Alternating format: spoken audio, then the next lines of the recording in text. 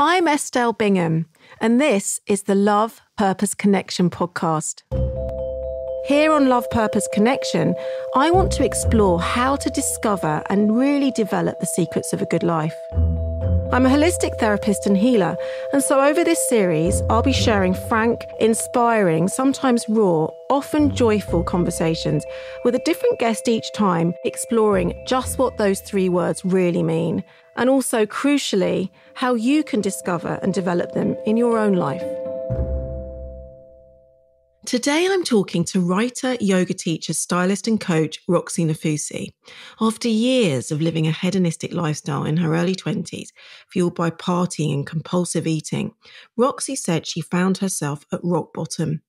She suffered depression and in 2016 decided to open up about all of this through her writing and sharing a new approach that worked for her, which included yoga and mindful eating.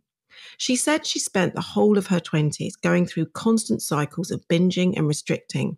There isn't a diet I haven't tried, she says. I now have a much healthier relationship with food. What really intrigues me about Roxie is the way that process of healing herself is so deeply connected to her work healing others as a coach and as an ambassador for the Mental Health Foundation. Recently, she's made a decision to take a new step to go even deeper into her self-healing journey.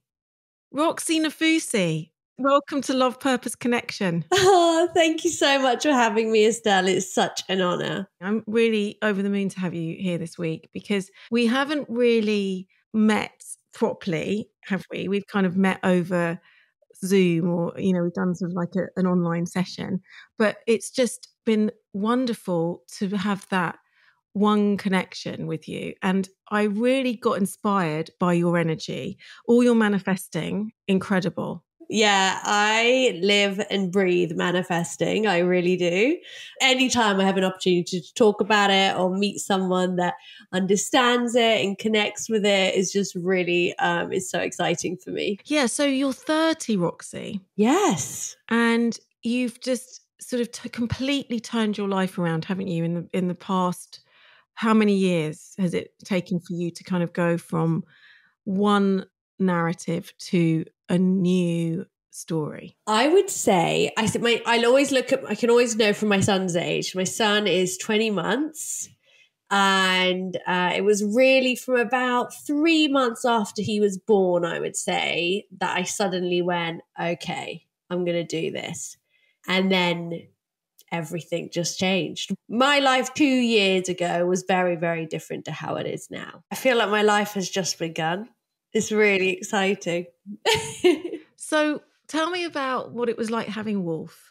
So Wolf was pretty unexpected. I was 28 and I had only known Wolf's dad, Wade, for 3 months when I found out that I was 8 weeks pregnant. And he is from Australia. We had not a single mutual friend.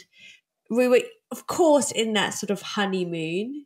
I've always struggled slightly with commitment, actually. I suddenly thought, oh, well, this is as big a commitment as they get, and I hardly know this person. And I was still very much in the depth of trying to find out who I was. I still hadn't really come to terms with my cocaine addiction. That was still there. So it was suddenly having to deal with that. I was smoking 25 cigarettes a day when I found out I was pregnant. I had no career, really, nothing. So I was not in a good way. And then the pregnancy itself was pretty traumatic, actually. It was probably the darkest time of my life. I literally didn't leave the house for about 6 months. I didn't see anyone. I gained 6 stone because I was comfort eating. I just thought my life was worthless. Wasn't ready to be a mom. And then when I had Wolf, it wasn't like an overnight, I'm so in love, this is what I always wanted. What was I worried about? It grew. Actually, what happened was I had to learn to love myself first. And from that, I had the capacity to love my son. And that's why my first workshop actually was self-love, because I realized that even my own son, I couldn't love truly without loving myself first. And that showed me the importance of self-love for all our relationships in our life. What does it look like today, Roxie? I am just head over heels. He's my soulmate. Like, he is the love of my life. I just adore him. He is just his own person. And every day, that bond just gets stronger and stronger. And I love watching him grow. I belly laugh with him. Like, like when you're a child, he takes me back to that childlike state, that pure joy that I used to think you could only get on drugs. I used to think you have to go out and take drugs to feel high. And now I could just sit with my son and just watch him play. And I get something much, much better than that. So this real deepening into love and growing and like we said, sort of this kind of healing, amazing gift that you're giving to Wolf too, by default. Tell me a little bit about your journey to sobriety. I mean, because you talked about, obviously the cocaine addiction, and to turn that around so quickly, that's quite powerful for some of our listeners. So tell us a little bit about that, how you did that. Well, it was quick in the end, but the lead up to it was very, very long. I mean, I first went to an NA, Narcotics Anonymous meeting, when I was 22. So I had a problem long before I managed to overcome it. And I went through many stages of trying to give up, then trying to moderate, then giving up, a lot of rock bottoms. It was a very, very long journey. But I read somewhere once about this experiment with rats. And the experiment was that if you gave a rat cocaine, they would press the button to receive it until they died. But if you put the same rats in rat heaven, essentially, where they had playgrounds and and fun and food and all these other things, they didn't do that. So I suddenly thought to myself, okay, so maybe this is context related. Maybe this isn't just that I'm an addict. Maybe it's that my life is not how I want it to be, and maybe I need to work on all those parts of my life rather than just looking at this addiction. And so I just got to work, indulged myself 100% in self-development. I read, I went on a yoga retreat, I did my yoga teacher training, I listened to every podcast you could imagine. I immersed myself in every way possible, and I just went all at it. And I used the pain of the pregnancy to help me find meaning. And the thing I think that really changed everything for me was doing a job that I loved. Nothing was worth nothing was worth fucking that up, So this idea of mental health and what we can do to create positive and powerful mental health every day. So you're saying exercise and food, they feel like as a starter for people, right? Definitely. I think that when you look at how you feel, the first questions you should ask yourself are, how are you feeling your body and how are you moving it? Because what we feed our bodies is affecting our mood. And I think that the link between our physiological body and our mental body and our emotional body is all so immensely intertwined. And it's an easy step to take first, actually, to just go, you know what, why don't I just stop feeding myself with foods that bring me down, that make me feel sluggish, and actually fuel myself with things that will energize me, fuel me, nourish me. And let's see what that does. Let's see what moving my body does. Let's see what, feeling better physically does for myself. Start there. Why not? You've got nothing to lose, but I guarantee it will make you feel better. What is it that you do to get yourself out of bed and moving? I always start my day with my favorite cup of coffee. Okay. Because that gets me up. Oh my goodness, every morning. I get up, I have a ritual, I get up, I know that I'm going to go and make a drink, even if you don't like coffee, a hot tea or whatever, I have a morning ritual. So that's the starter. And then I move in some way. So I love running in the summer. And some mornings I wake up and I can't be bothered to do a spin or a bar or whatever. But I know that I can always do something. So It's saying to yourself, okay, let me just do 15 minutes and see how I feel. Because once you're 15 minutes in, you might be like, oh, you know what, I can do another 15. But it's about being intuitive and committing to yourself, even if the weather is bad, even if it's dark outside. You have to make a commitment to yourself that you want to feel your best, that you want to act in ways that are self-loving, and moving your body and nourishing it is self-love. This idea of commitment is very important, isn't it? This idea of showing up. We just have to keep showing up. And it's so painful sometimes. And that's kind of where our growing edge is. It's like, oh, those days where it's really tough to show up. And then there are certain areas where we can show up more, and then certain areas where we show up less.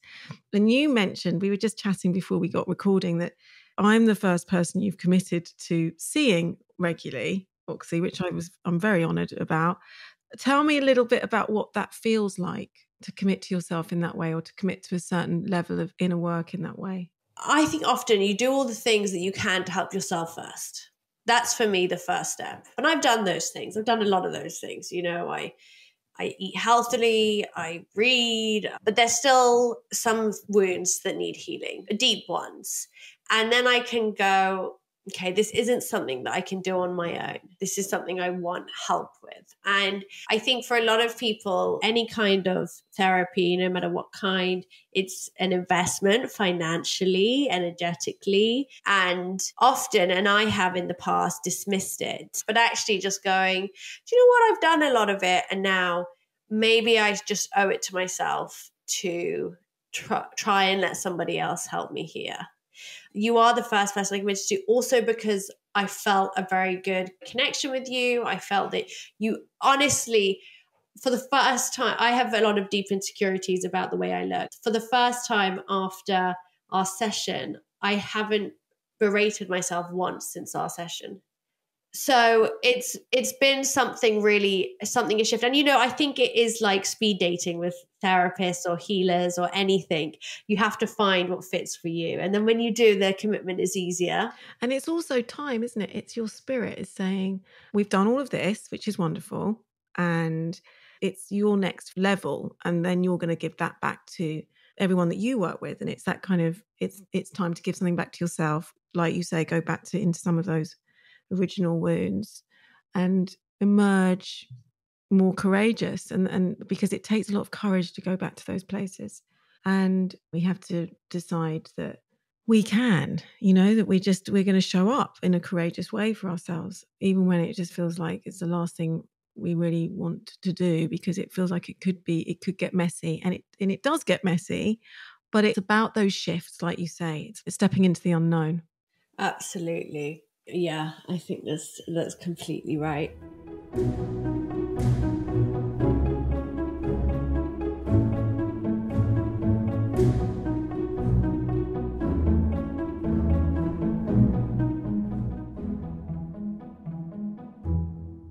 So tell me a little bit about your early story, Roxie, because I found it so fascinating. You were born in Jeddah to Iraqi parents, and then you moved to Oxfordshire when you were 5. And what I feel is so powerful is your story around bullying and how that affected you, and what happened there. And especially because so many people are affected by bullying, and we really internalize those stories. What happened there for you? Well, I was outcast really from year 3. So I must have been about 7. So I was always the outcast. I went to a posh English school, in Oxford, and I was Arab, and my name is Rowan, and stood out. And there was definitely casual racism from them, I think. And I definitely always felt very much the outsider then. But then anyway, then I moved schools. And then when I was 11 and the Iraqi war broke out, so suddenly, Saddam Hussein, everybody is associating basically all Iraqis with him. And I would be locked in phone boxes. I was subject to quite horrific bullying. for about 2 years that I can remember were pretty traumatic. And on top of that, I had these kind of two girls in the year above me who essentially sort of, it just sounds so dark, but telling me things like to slit my wrists and things like that. So it was pretty fucked up, to be honest. And when I went to the teachers for help, they essentially gave me none and said, "This isn't our problem." So at that point, my parents pulled me out of the school and sent me to a new school, which was much, much better. But when I made that move from schools, I changed my name from Rowan to Roxie, and I told everybody I was from Jordan and not Iraq, because I just wanted to distance myself from who I was, from where I was from. I would be, my mom and dad are Muslim. My mom would wear a headscarf. I was so embarrassed. And I just remember being very, very, very insecure. Really just hated who I was. I hated that I was different, that my parents didn't celebrate Christmas like other families. And I think a lot of people, like you said, a lot of people suffer from bullying. And I think now perhaps much worse because of cyberbullying. But, I think it really does, of course, affect how you feel about yourself, all your self-worth as you grow up. And I think your insecurities, they just morph into something else. So first I had an eating disorder at school.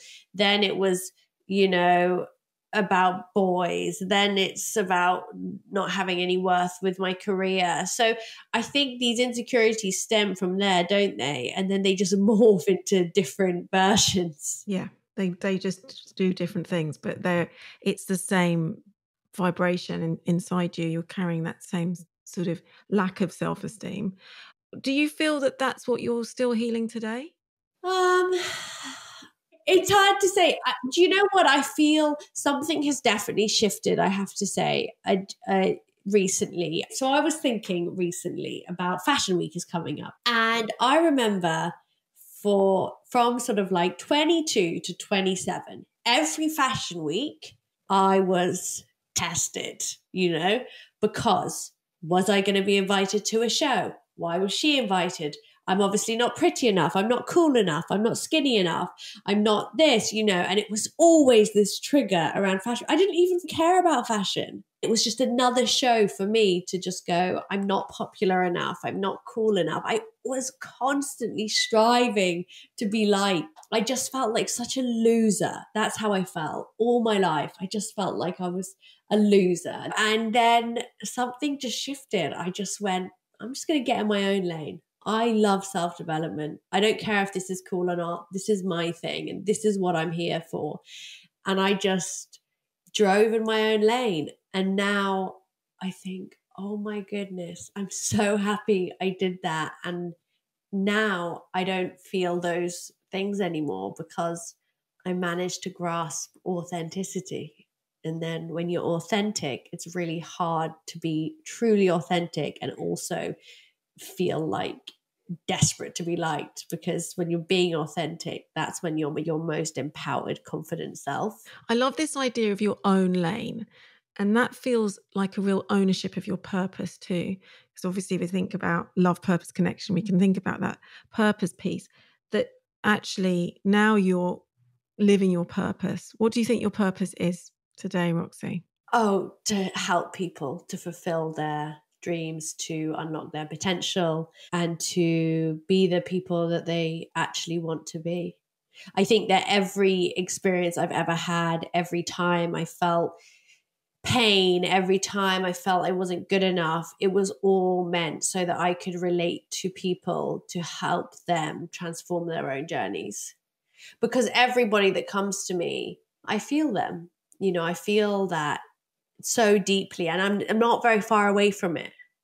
It was only a short time ago that I felt the pain that they're in now, and I see how you can transform. And so I am without doubt that my purpose is to guide people to be their best selves. Because one of the things that really stands out about you, Roxie, is that you are a total girl's girl. You're a woman's woman. You're very generous and loving of the feminine.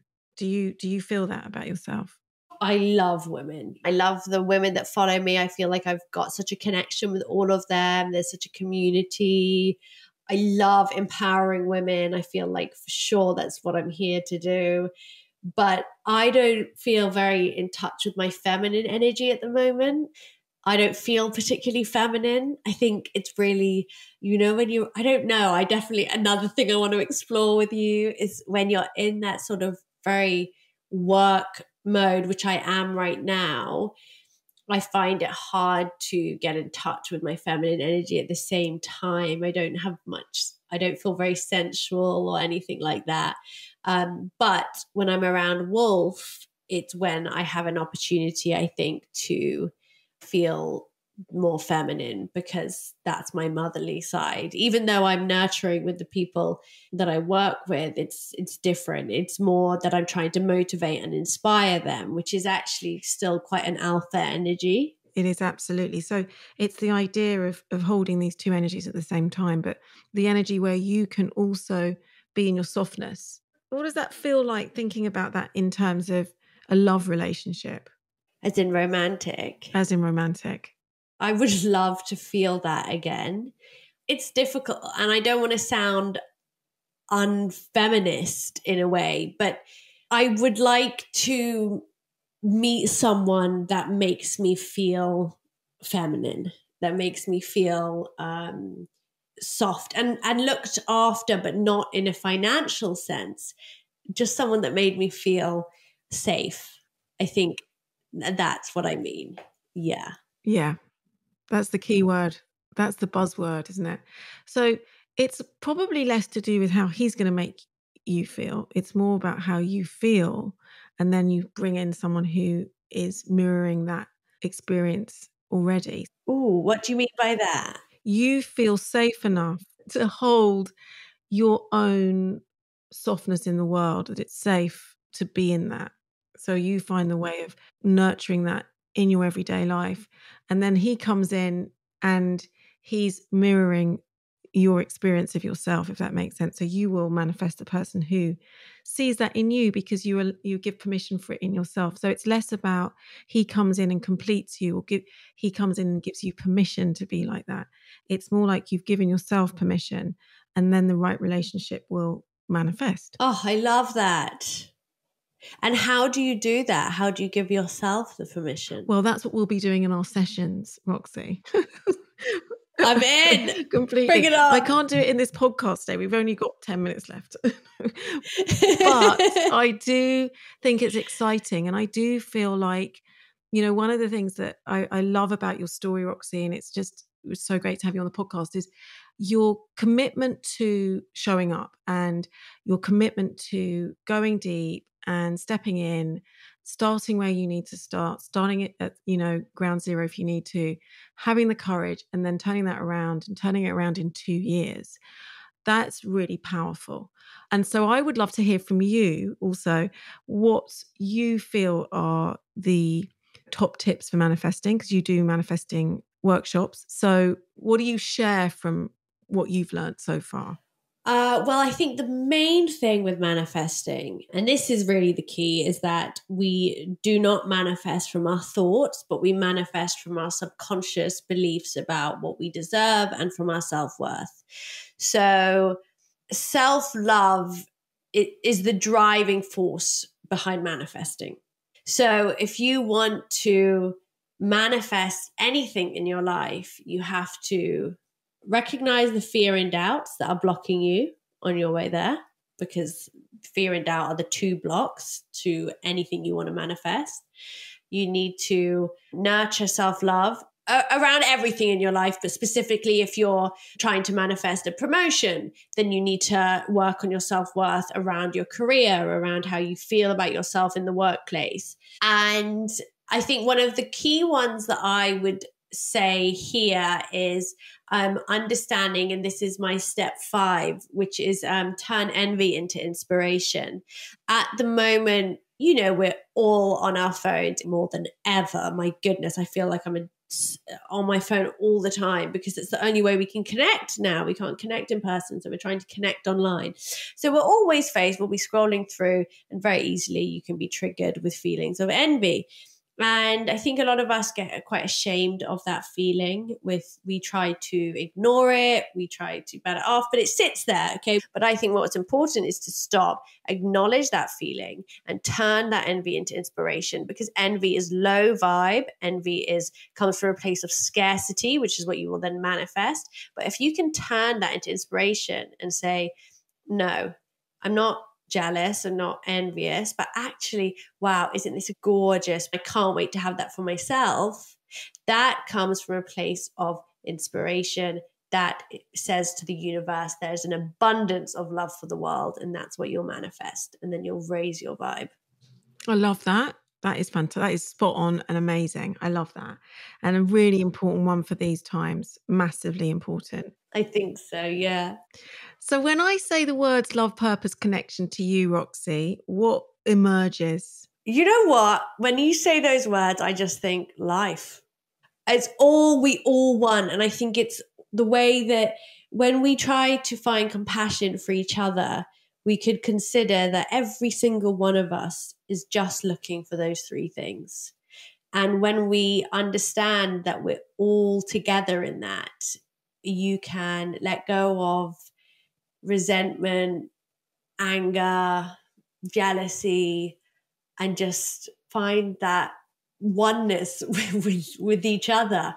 And I think that's a beautiful thing. And 2021, Roxie, what are you manifesting for 2021? Oh, well, I went to manifest. I don't know if I can say it. I don't know if I'm allowed yet. I put something on my vision board at the beginning of January, and it's happening. So it will be announced later this year, and I'm very excited. It's fantastic. I mean, I just think you're so inspiring, Roxie. It's wonderful. It's just really powerful. Oh, thank you so much. It's so funny because I'm not on this side of the podcast often. I now obviously am just convinced that I sound really self-centered, and I'm like, oh my God. It's even though I've done so much self-development, my insecurities come out at every opportunity. But one of the things that's really incredible is your humility around that. Just your willingness to own it, and your willingness to share it and put it out there. And in doing that, we kind of let it go too. Yeah. Because it's human. Yeah. There's a humanity in that, isn't there? Fear is something that we hold. So it's just how we keep showing up to that, And actually, you really have not sounded even remotely self-centered on this podcast, Roxie. Thank you. And I just, really look forward to seeing you and working with you. Thank you so much, Estelle. And I'm so excited for our continued journey together. To find out more about Roxie, she's at Roxie Nafousi on Instagram. You can find me at estelle.bingham. And if you've enjoyed the show, do share it, rate it, and review it if you can. This podcast is produced by Sarah Cudden with exec production from Kate Taylor. It's a Feast Collective production. Until the next one, wishing you all more love, purpose, and connection.